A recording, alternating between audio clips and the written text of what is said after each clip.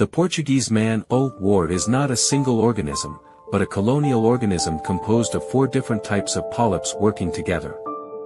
It belongs to the class Hydrozoa and is closely related to jellyfish, though it is not a true jellyfish. Despite its appearance, the Portuguese man-o'-war is not a single organism but a siphonophore, a colonial organism made up of specialized polyps.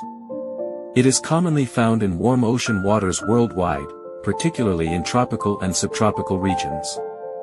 The Portuguese man-o' gets its name from its resemblance to 18th-century Portuguese warships, with their triangular sails.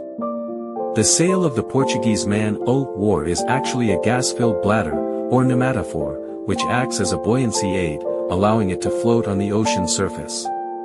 Beneath the pneumatophore are long, venomous tentacles that can extend up to 165 feet, 50 meters, in length.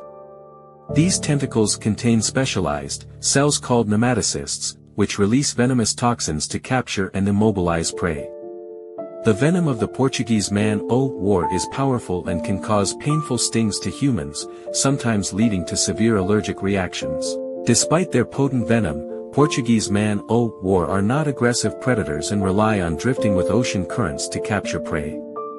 They primarily feed on small fish, plankton, and other small organisms that become ensnared in their tentacles.